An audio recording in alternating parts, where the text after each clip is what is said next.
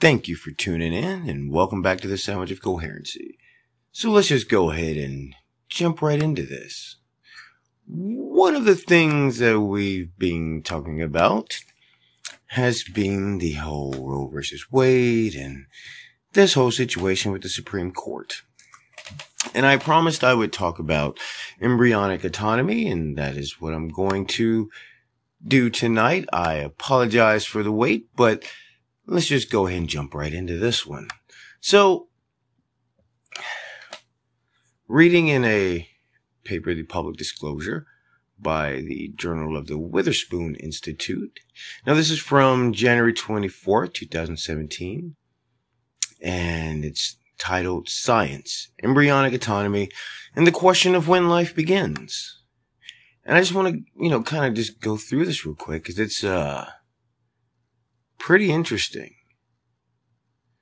So, it starts with the article with, when does life begin? According to the United States Supreme Court, a number of politicians, including President Barack Obama, and a variety of other sources, there is still much debate in the realms of science and medicine as to how to answer this charged question. A popular deflection is to say something like, it's above my pay grade to answer that, or if scientists are still debating this, who am I to speculate? And it's funny, I think that's funny that we like to apply science and we must listen to it when it's convenient, and we must not listen to it when it's convenient. I guess it's just a matter of how you feel on that day. Now, I'm going to skip down to the portion, the autonomy of the embryo. And it goes on, if we define organismal autonomy to mean freedom from external control, it turns out that we can identify precisely when an embryo satisfies the definition of autonomy from the very beginning. Now, a recent study that was published by Marta and Shabazi and colleagues from the UK demonstrated that this newly formed cell knows what to do post-conception regardless of whether or not it receives signals from a host uterus. Now that's just crazy to start with. I mean, the question does become, when does it begin? And this is interesting because we hear a lot of talk about this, but nobody has brought up this study. I don't hear about this anywhere. I don't know, maybe to me, I think this is something that really deserves more of a conversation. It might not be what people want to hear, and it really will put things into a type of perspective for people. If the idea is that it is alive, what then? What then? But what it goes on to say that, let's see. Yeah, Shabazi and colleagues demonstrate in their study that a fertilized egg, also known as a zygote, the product of conception, the early embryo, or one of many other descriptive terms, is an autonomous living being. This one little cell with its complete genetic content can and does begin to divide and grow, even in an experimental dish and an incubator in the closet space of some unmarked lab. This is crazy, So, I'm just a little bit more, it just goes on to say that the embryos they used were fertilized, and they had been frozen after fertilization, and they were at various stages of first week pre-implementation development when they were thawed. Shabazi and colleagues then grew these embryos past the point at which they would normally implant themselves into the uterine lining using an in vitro culture system of their own design. They reported that these cells can successfully organize themselves despite not being implanted in a uterus. This means that, as we suspected, embryos know what they're supposed to do to live, and they try to live, whether they're in the mother or not.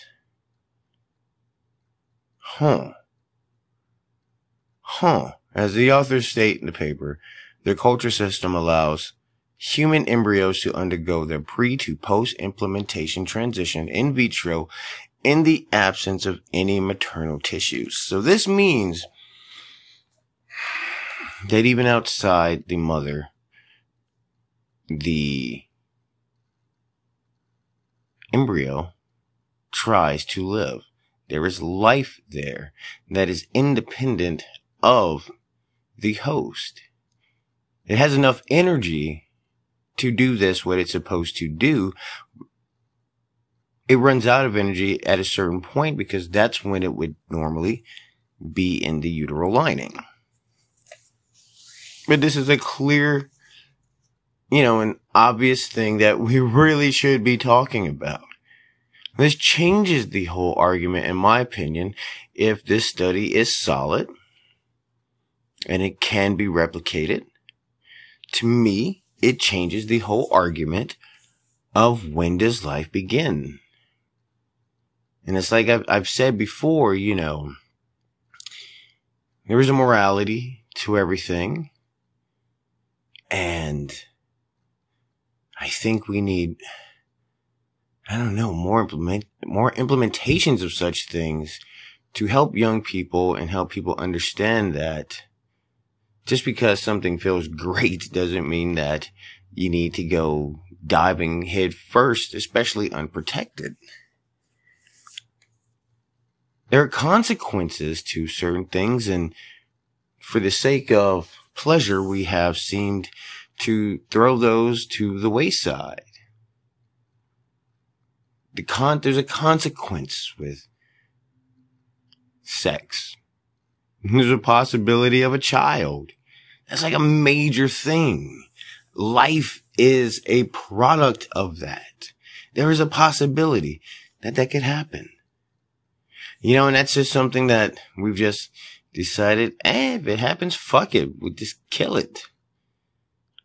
Now, this is not me saying that, hey, that's what you should do. I'm just saying this seems to be the mentality, the thought processes of many people. And again, like I said, I'm not trying to say either way, whether or not abortions are good or not, whether or not you should or not. Again, like I've said before, I am a pro-life person. I'm willing to listen to the pro-choice side. And like I said, there are some things that they've said that I actually think they're on point with. But as I've said before, I cannot get behind everything that they say. And there's so much of what they say that I can't get behind that it's hard to want to be on their side for the few things that I do agree with, because I know that the other things that I don't agree with come with that. So it's a hard place to be when it comes to those kind of things. And this is something, in my opinion, that needs to be talked about. But that's the bit for embryonic autonomy. I think it's really important. There's not a lot of data on it to find. And so we're waiting to see, and we're doing a little bit more digging to see what other studies there might be. But if we come across those, we will be glad to present them to you. But now let's continue on to the next interesting bit. And it seems to be, we're going to look at the Daily Mail, because right now, as if I'm sure many of you heard, there is a baby food shortage, baby formula, rather. And the White House, the White House administration is sending pallets of it in large quantities to border facilities to feed the children that need it of the illegal immigrants coming across the border. Is there a moral dilemma here? Yes, there is. Yes, there is. Because one of the major manufacturers has been shut down since earlier this year.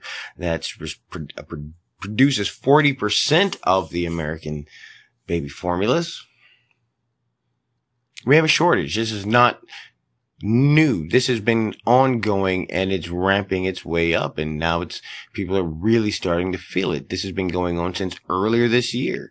The FDA has been slacking on their job, so inspections of this facility, the Abbott facility, have been slow. They're just not happening. And now they're talking about importing baby formula from other countries. Mind you, the import ratio of what we bring in is 2%. So 2% of baby formula sold in the United States is imported. And that's because as terrible as some things may be with them, the standards for the FDA for importing that stuff tend to be pretty high. And one of the main reasons we don't import from other countries is because they don't even meet those standards. And the FDA standards really aren't the highest on things, if you really think about it. So if you can't even get your food in meeting the FDA standards, there's a problem. But they're talking about lifting those standards to bring more in. And I think that that's going to have worse consequences than actually trying to fix this problem. But again, we have the problem of them sending formula down to the border. And the article starts off, Jen Psaki slams Republicans who say border crisis is to blame for baby formula shortage, saying it's morally right to help babies in need. As Donald Trump says, Democrats should help American parents before sending $40 billion to Ukraine. And he is absolutely right. He's absolutely right. We have, in that $40 billion bill is money set aside for food aid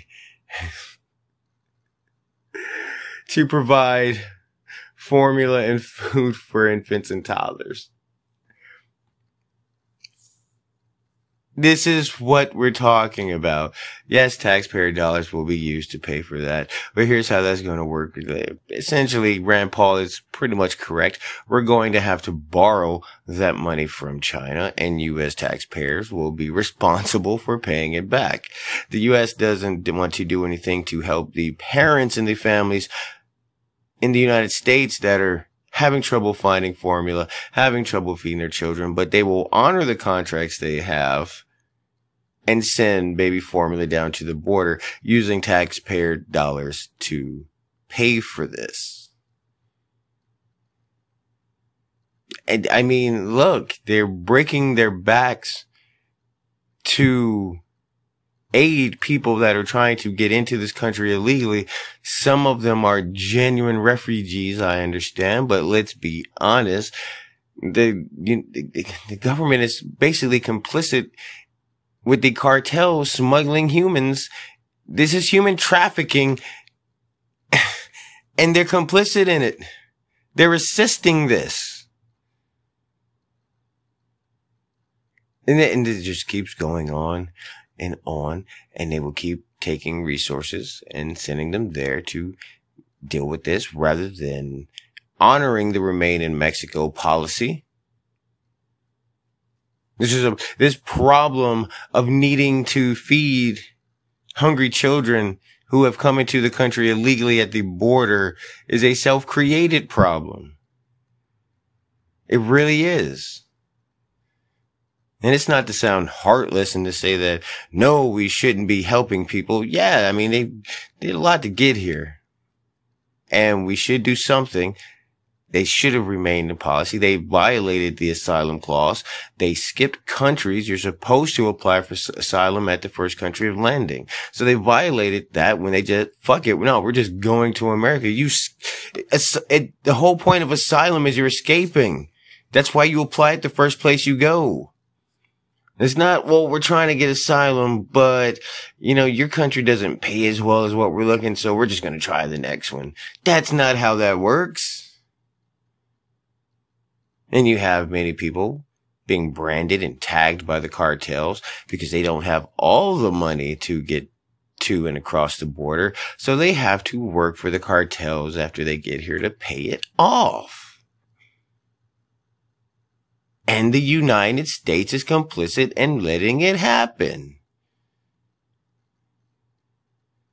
And I'm sorry. I understand that there are really people that need some help, but the problem is that because we're not checking, because we're not doing our jobs,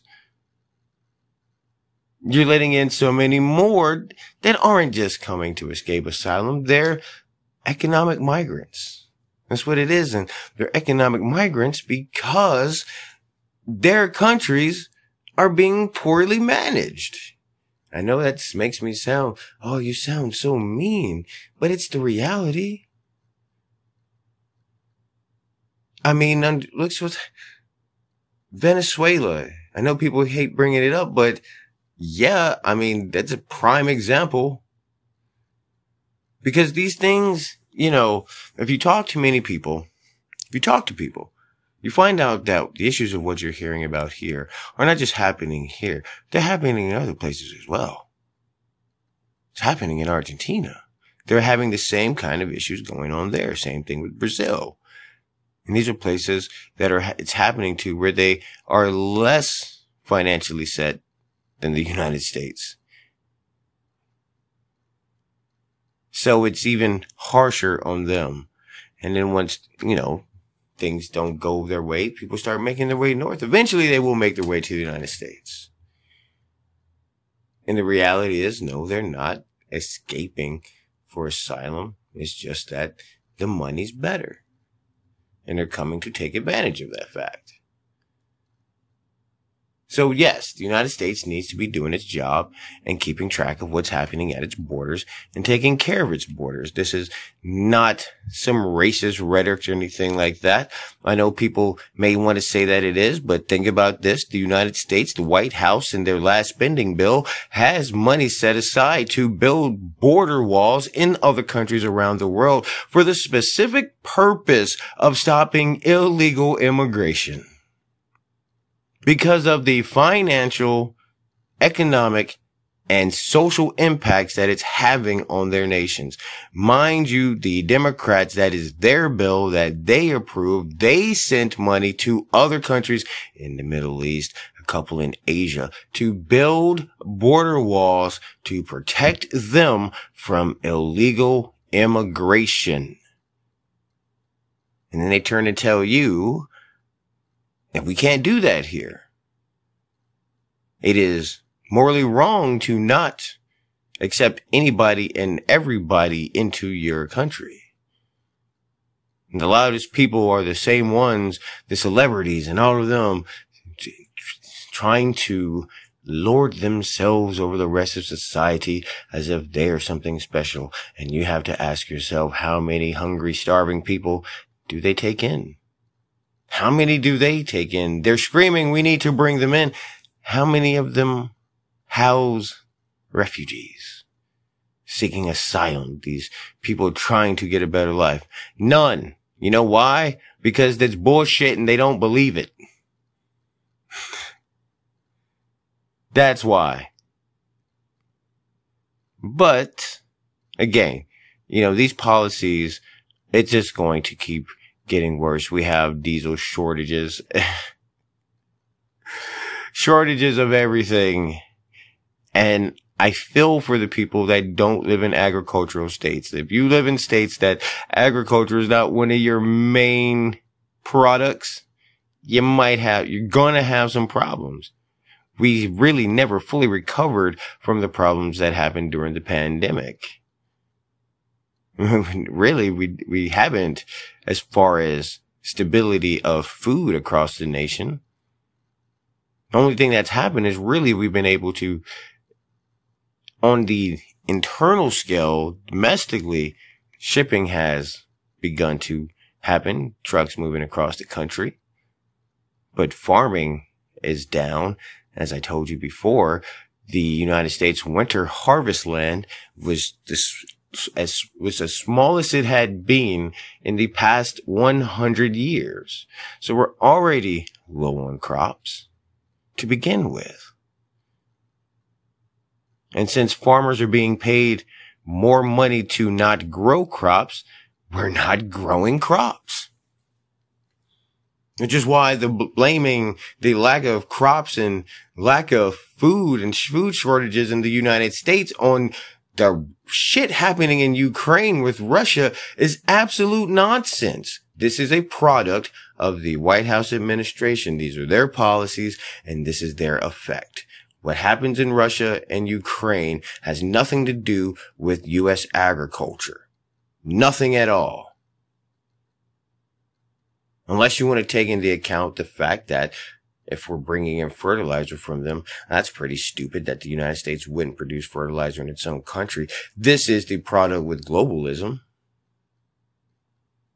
Believe me, don't forget, other countries will take care of themselves first. No matter how virtuous you may feel, if you remember during the start of this thing, when China was supposed to be shipping over these safety products, what did they do? They turned the ships around. Why? Because like they said, our citizens come first.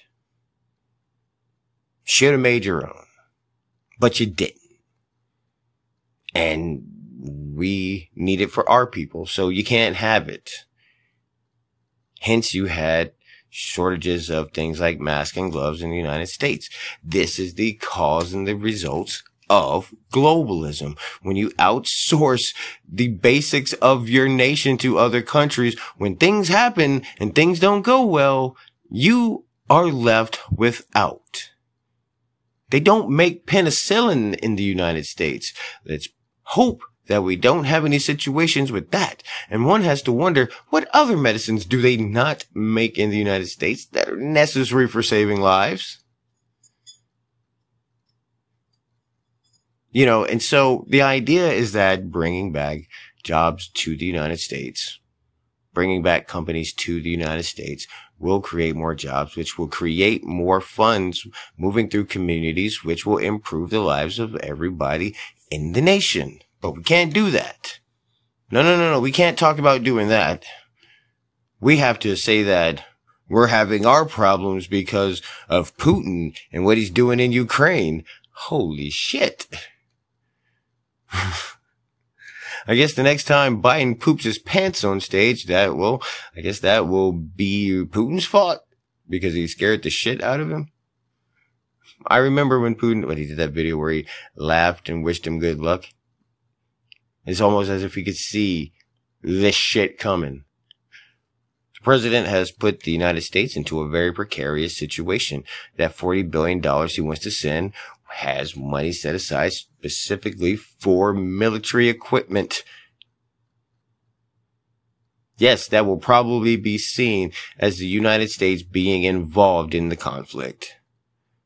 There are implications to that, and we'll have to wait and see what happens. But as I've said before, many of these people that are all so gung-ho about it weren't alive during the Cold War.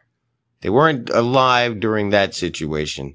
So, they think that the people who are losing their minds, but no, when you have a country that has over 6,000 nuclear missiles and is just dying to shoot one at the United States, you kind of stay a little bit on your toes about it because you don't want your president to do the things that he's doing now, because that could make us get to know one of those 6,000 nuclear warheads. And we'd like to not become best friends with them. I think I'm not alone in that sentiment. But we'll see what's going on come this election in November. If we can remove some of these demo rats out of office, then we could have an easier time making it to the presidential elections. But, well, we got to make it to November. So we'll see what happens. But I thank you for tuning in, and we'll catch you next time.